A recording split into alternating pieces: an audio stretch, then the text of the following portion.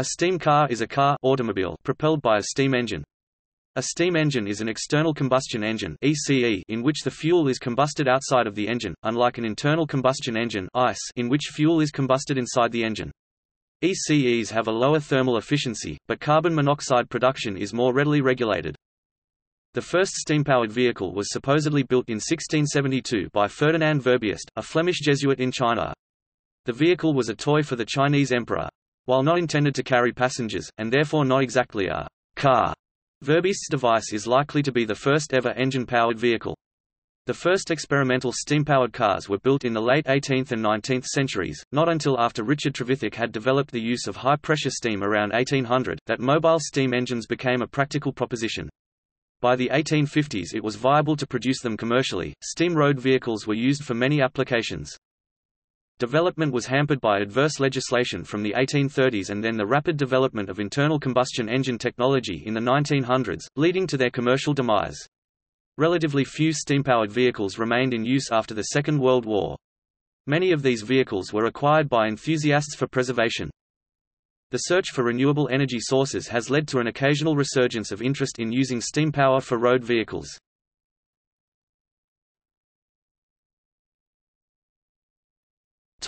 Technology.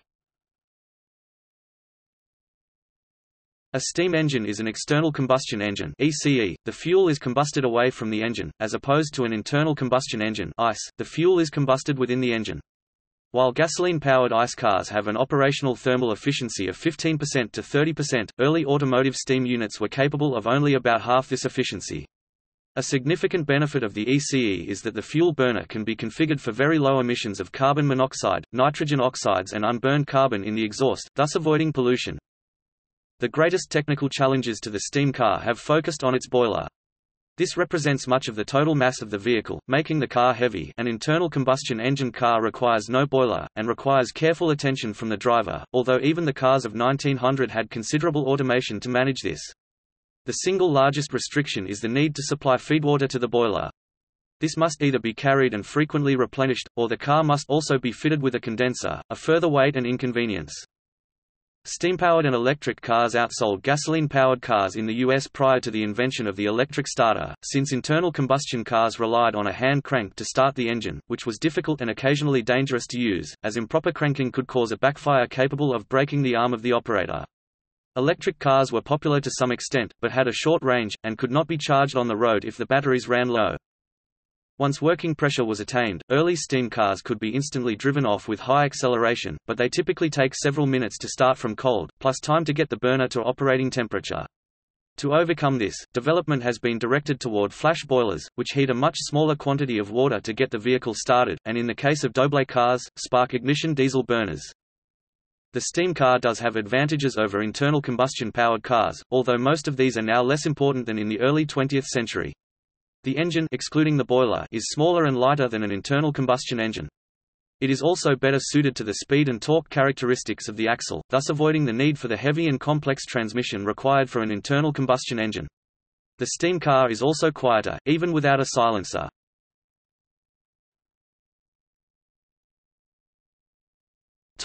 History.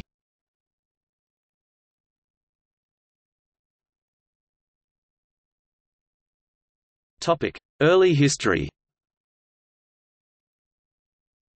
A French inventor, Nicolas-Joseph Cugnot, built the first working self-propelled land-based mechanical vehicle. There is an unsubstantiated story that a pair of Yorkshiremen, engineer Robert Fornes and his cousin, physician James Ashworth, had a steam carriage running in 1788, after being granted a British patent, No. 1674 of December 1788. An illustration of it even appeared in Hergé's book Tintin raconte l'histoire de l'automobile, Casterman, 1953. The first substantiated steam carriage for personal use was that of Joseph Bozic in 1815. He was followed by Thomas Blanchard of Massachusetts in 1825.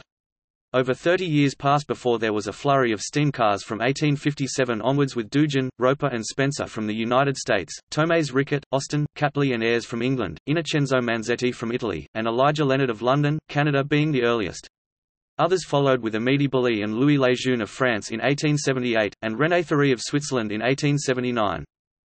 The 1880s saw the rise of the first larger-scale manufacturers, particularly in France, the first being Bollée (1878), followed by de Dion Bouton (1883), Whitney of East Boston (1885), Ransom E. Olds (1886), Serpollet (1887), and Peugeot (1889).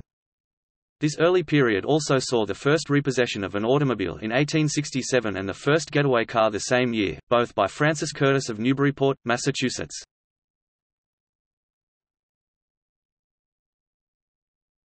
1890s commercial manufacture. The 1890s were dominated by the formation of numerous car manufacturing companies. The internal combustion engine was in its infancy, whereas steam power was well established. Electric-powered cars were becoming available but suffered from their inability to travel longer distances. The majority of steam-powered car manufacturers from this period were from the United States. The more notable of these were Clark from 1895 to 1909, Locomobile from 1899 to 1903 when it switched to gasoline engines, and Stanley from 1897 to 1924. As well as England and France, other countries also made attempts to manufacture steam cars. Cederholm of Sweden 1892, Malevez of Belgium 1898 to 1905, Schoch of Germany 1895, and Herbert Thompson of Australia 1896 to 1901. Of all the new manufacturers from the 1890s, only 4 continued to make steam cars after 1910.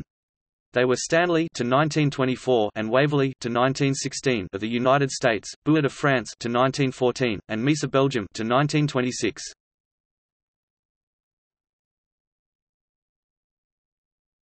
Topic: Volume production 1900 to 1913. There were a large number of new companies formed in the period from 1898 to 1905. Steam cars outnumbered other forms of propulsion among very early cars.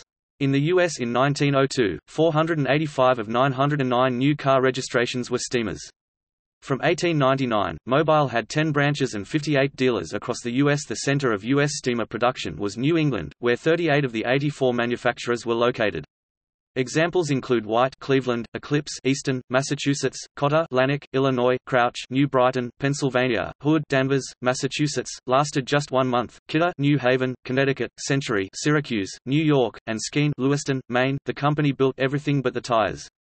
By 1903, 43 of them were gone, and by the end of 1910 of those companies that were started in the decade those left were White, which lasted to 1911, Conrad, which lasted to 1924, Turner Mies of England, which lasted to 1913, Morris to 1912, Doble to 1930, Rutherford to 1912, and Pearson Cox to 1916. Assembly line mass production by Henry Ford dramatically reduced the cost of owning a conventional automobile, was also a strong factor in the steam car's demise as the Model T was both cheap and reliable.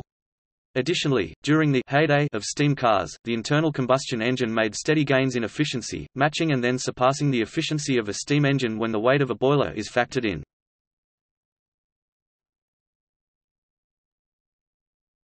Topic: Decline 1914 to 1939. With the introduction of the electric starter, the internal combustion engine became more popular than steam, but the internal combustion engine was not necessarily superior in performance, range, fuel economy and emissions.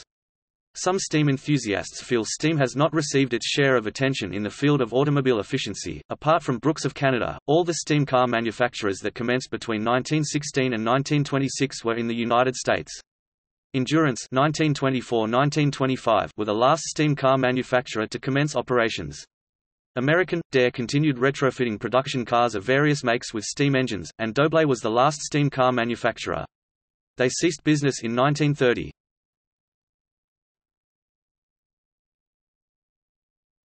Topic: Resurgence, enthusiasts, air pollution, and fuel crises. From the 1940s onward, various steam cars were constructed, usually by enthusiasts. Among those mentioned were Charles Keane, Cal Williams' 1950 Ford conversion, Forrest R. Detrick's 1957 Detrick S101 prototype, and Harry Peterson's Stanley-powered Peterson. The Detrick was constructed by Detrick, William H. Mehrling, and Lee Gakey, who designed the engine based on a Stanley. Charles Keane began constructing a steam car in 1940 with the intention of restarting steam car manufacturing. Keane's family had a long history of involvement with steam propulsion going back to his great-great-grandfather in the 1830s, who helped build early steam locomotives. His first car, a Plymouth Coupe, used a Stanley engine. In 1948 and 1949, Keen employed Abner Doble to create a more powerful steam engine, a V4. He used this in La Dorée Victress S4-bodied sports car. Both these cars are still in existence. Keen died in 1969 before completing a further car. His papers and patents were destroyed at that time. In the 1950s, the only manufacturer to investigate steam cars was Paxton. Abner Doble developed the Doble Ultimax engine for the Paxton Phoenix steam car, built by the Paxton Engineering Division of McCulloch Motors Corporation, Los Angeles. The engine's sustained maximum power was 120 bhp, 89 kilowatts. A Ford coupe was used as a test bed for the engine. The project was eventually dropped in 1954. In 1957, Williams Engine Company Incorporated of Ambler began offering steam engine conversions for existing production cars. When air pollution became a significant issue for California in the mid-1960s, the state encouraged investigation into the use of steam-powered cars. The fuel crises of the early 1970s prompted further work. None of this resulted in renewed steam car manufacturing. Steam cars remain the domain of enthusiasts, occasional experimentation by manufacturers, and those wishing to establish steam-powered land speed records.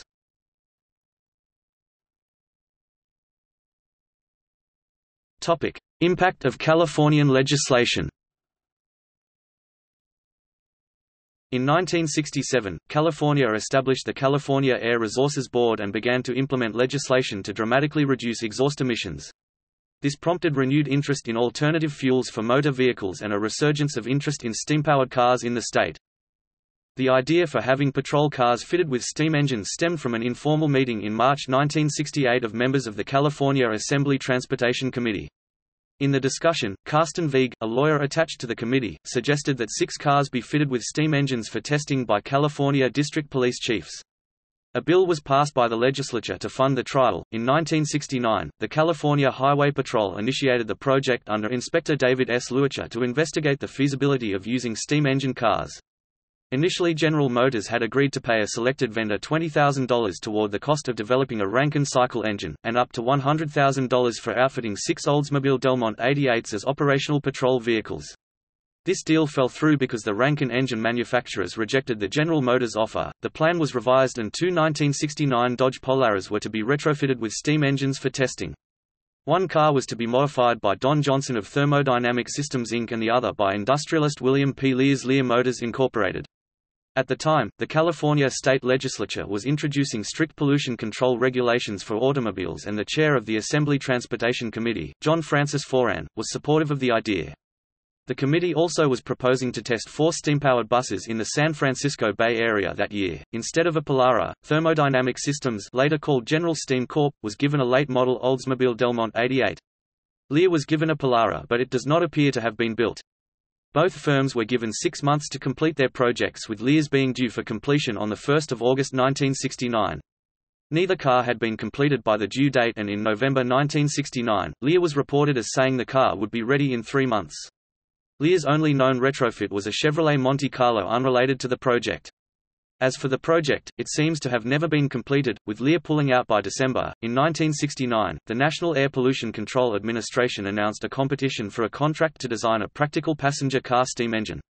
5 firms entered. They were the Consortium of Planning Research Corporation and STP Corporation, Battle Memorial Institute, Columbus, Ohio, Continental Motors Corporation, Detroit, Vought Aeronautical Division of Ling Temco Vought, Dallas, and Thermo Electron Corporation, Waltham, Massachusetts. General Motors introduced 2 experimental steam-powered cars in 1969.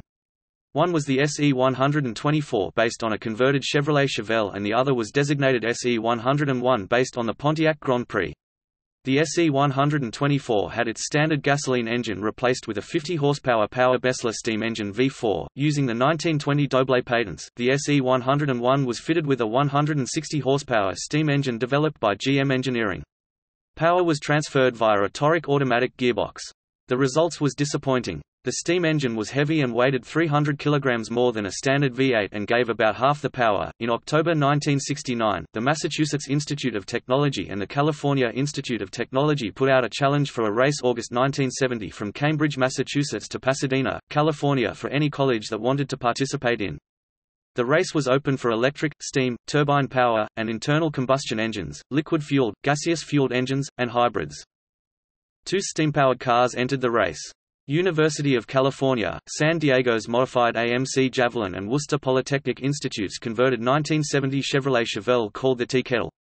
Both dropped out on the second day of the race. The California Assembly passed legislation in 1972 to contract two companies to develop steam-powered cars.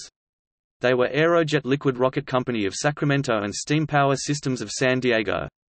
Aerojet installed a steam turbine into a Chevrolet Vega, while Steam Power Systems built the Dutcher, a car named after the company's founder, Cornelius Dutcher. Both cars were tested by 1974, but neither car went into production. The Dutcher is on display at the Peterson Automotive Museum in Los Angeles.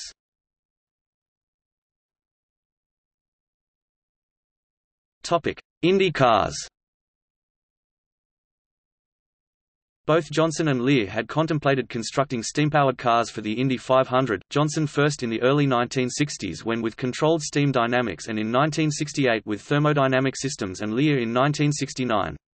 A third steam racing car was contemplated by a consortium of Planning Research Corporation and Andy Granatelli of STP Corporation. Lear proceeded with the idea and constructed a car, but ran out of funds while trying to develop the engine. The car is thought to be at the National Automobile and Truck Museum of the United States in Auburn, Indiana.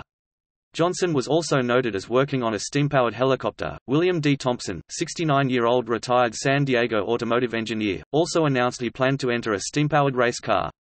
Thompson was working on a $35,000 steam-powered luxury car, and he intended to use the car's engine in the race car.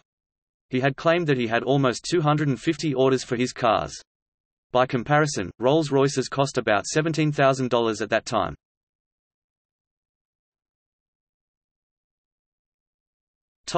Donald Healey. With Lear pulling out of attempting to make a steam car, Donald Healey decided to make a basic steam car technology more in line with Stanley or Doble and aimed at enthusiasts. He planned to have the car in production by 1971.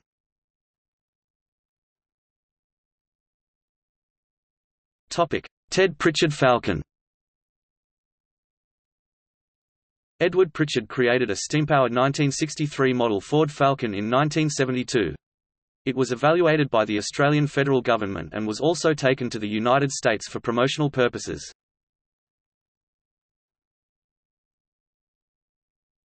Saab Steam Car and Ranotor. As a result of the 1973 oil crisis, Saab started a project in 1974, codenamed ULF, short for Utan Luftföroreningar, Swedish for without air pollution, headed by Dr. Ove Platell, which made a prototype steam-powered car.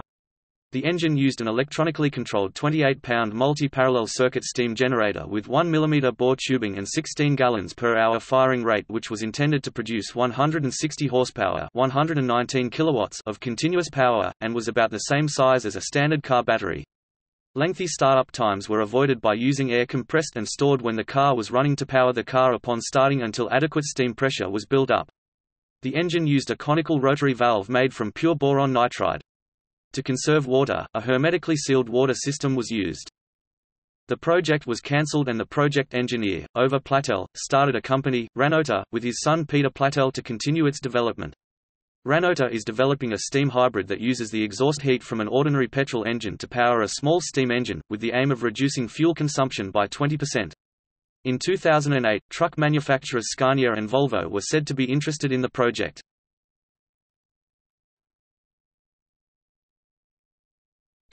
Pelland Steamer. In 1974, the British designer Peter Pelland produced the first Pelland Steamer for a contract with the South Australian government.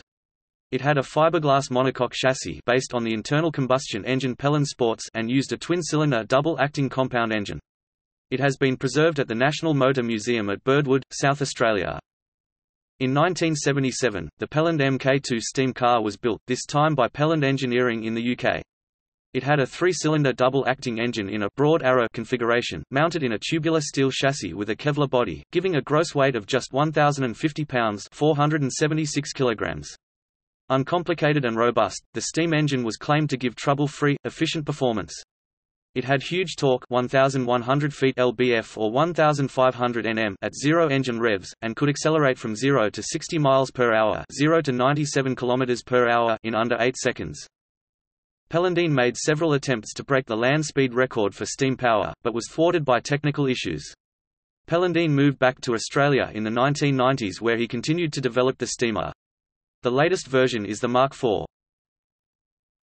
Enginion Steamcell from 1996, a R&D subsidiary of the Volkswagen Group called Enginion AG was developing a system called Z Zero Emissions Engine.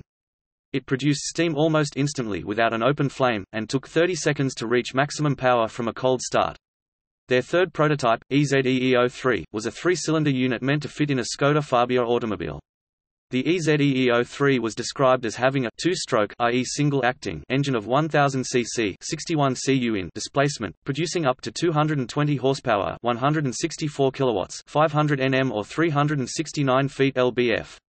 Exhaust emissions were said to be far below the SULEV standard. It had an oilless engine with ceramic cylinder linings using steam instead of oil as a lubricant.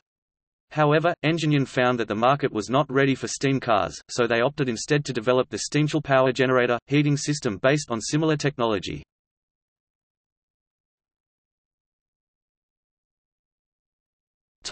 Notable manufacturers.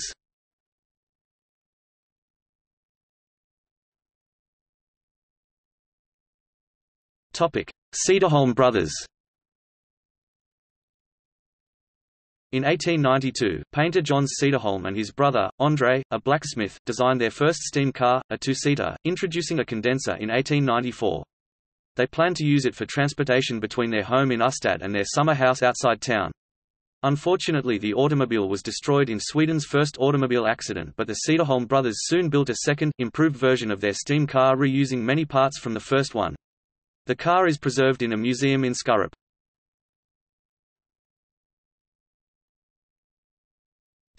Locomobile Runabout. What is considered by many to be the first marketable popular steam car appeared in 1899 from the Locomobile Company of America, located in Watertown, Massachusetts, and from 1900 in Bridgeport, Connecticut. Locomobile manufactured several thousand of its Runabout model in the period 1899 to 1903, designed around a motor design leased from the Stanley Steamer Company. The company ceased producing steam cars in 1903 and changed to limited production, internal combustion-powered luxury automobiles.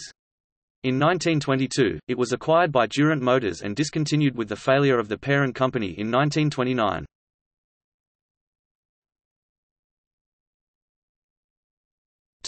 Stanley Steamer.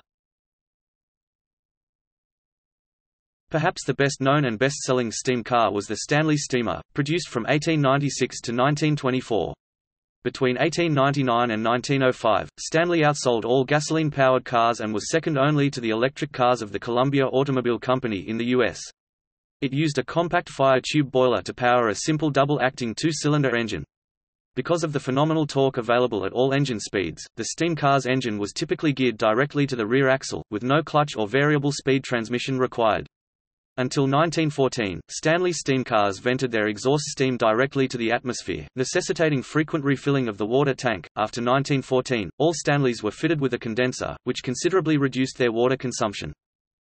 In 1906, the land speed record was broken by a Stanley steam car, piloted by Fred Marriott, which achieved 127 miles per hour (204 kilometers per hour) at Ormond Beach, Florida.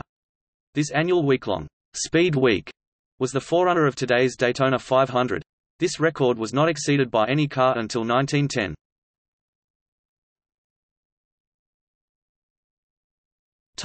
Doble Steam Car. Attempts were made to bring more advanced steam cars on the market, the most remarkable being the Doble Steam Car, which shortened startup time very noticeably by incorporating a highly efficient monotube steam generator to heat a much smaller quantity of water along with effective automation of burner and water feed control. By 1923, Doble steam cars could be started from cold with the turn of a key and driven off in 40 seconds or less. When the boiler had achieved maximum working pressure, the burner would cut out until pressure had fallen to a minimum level, whereupon it would reignite. By this means the car could achieve around 15 miles per gallon, 18.8 liters, 100 kilometers of kerosene despite its weight in excess of 5,000 pounds, 2,268 kilograms. Ultimately, despite their undoubted qualities, Doble cars failed due to poor company organization and high initial cost.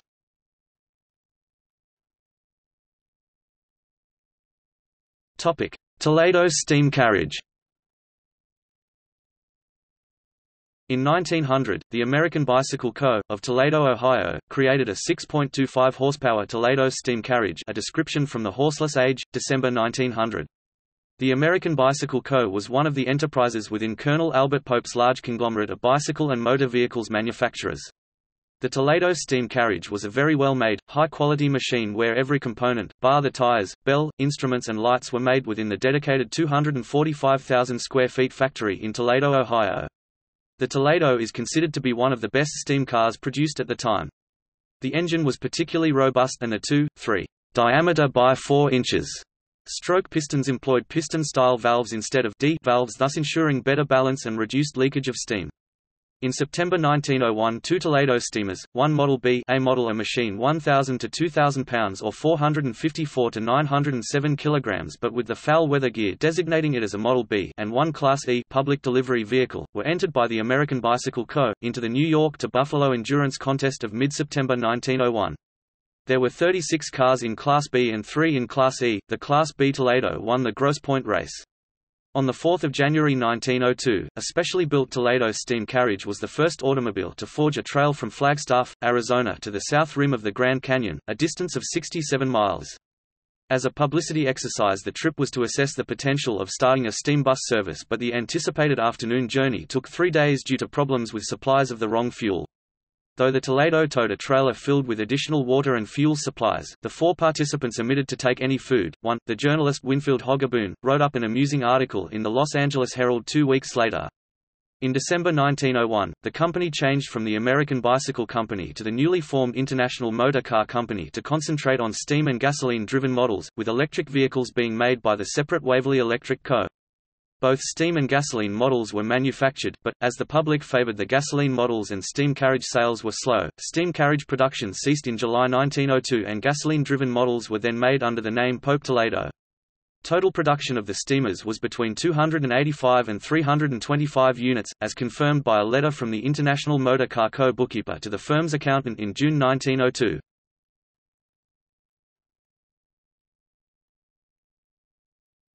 White steamer. The White Steamer was manufactured in Cleveland, Ohio, from 1900 until 1910 by the White Motor Company.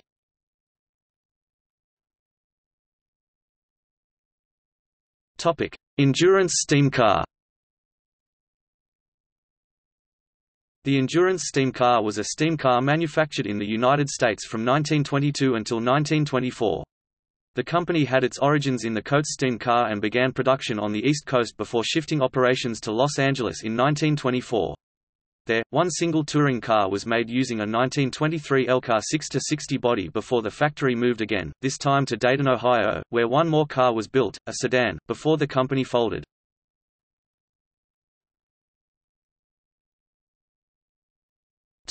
Land speed record attempts.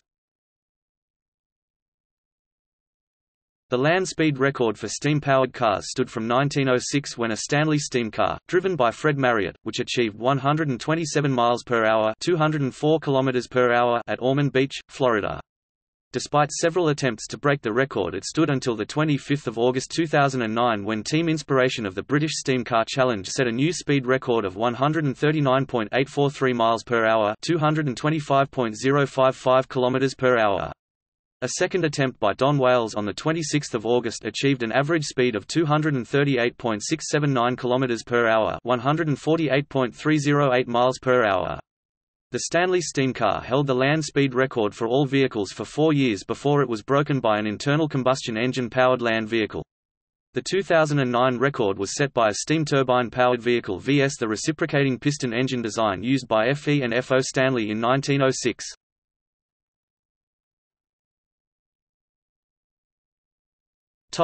Autocoast Vaporizer.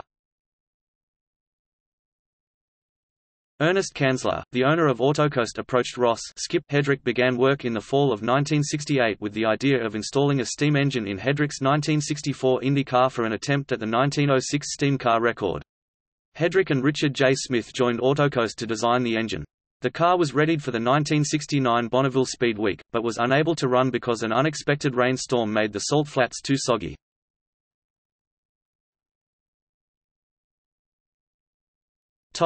Barber-Nichols. In 1985, Barber-Nichols Engineering of Denver used a steam turbine they had designed for Lear and the Los Angeles City Bus program to attempt to gain the steam-powered land speed record.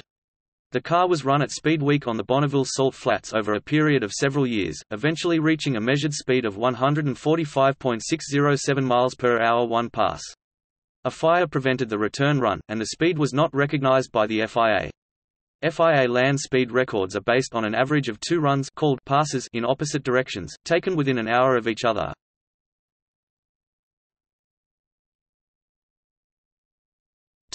British Steam Car Challenge.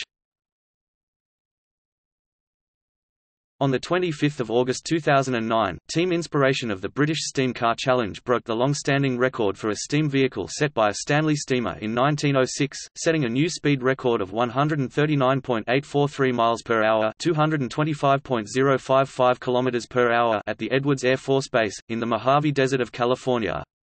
This was the longest-standing automotive record in the world. It had been held for over 100 years.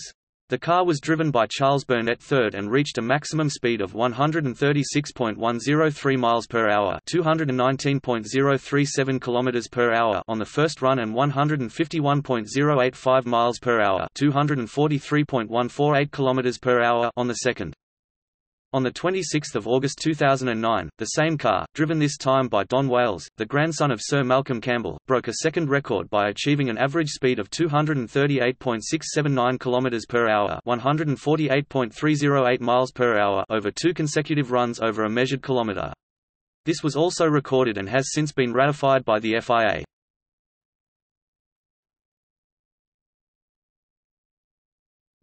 Steam Speed America. On 6 September 2014, Chuck Williams of Steam Speed America attempted to break the current world record in their steam-powered Streamliner. The car reached 147 miles per hour on its first run but flipped and crashed when its braking chutes failed to open. Williams was injured in the accident, and the car severely damaged. See also